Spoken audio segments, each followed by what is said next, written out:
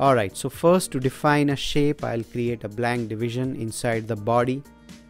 And now all the magic will be done inside the CSS. So let's move to the styling part.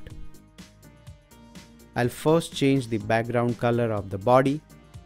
Next I'll style the div. I'll give width and height 200 pixels, margin top 120 pixels, padding 110 pixels.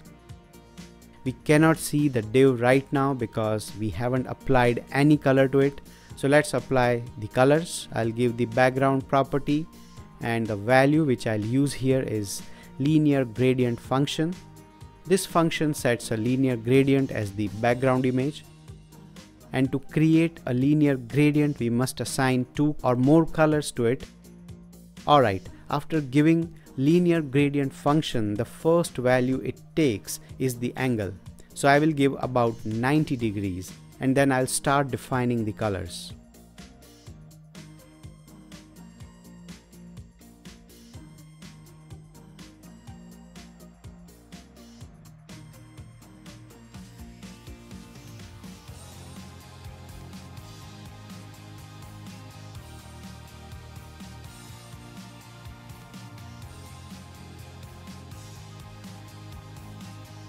So you can see the div now.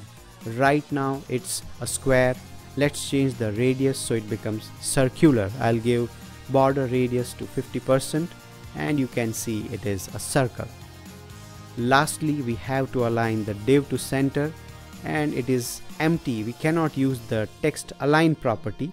So I will have to use the margin property to align it. I'll first set the position as absolute, then the margin left and margin right to auto. Also, I'll give left and right as 0. Both these properties, that is left and right, are used only when the element has a position property assigned to it. And now you can see we have achieved our final result.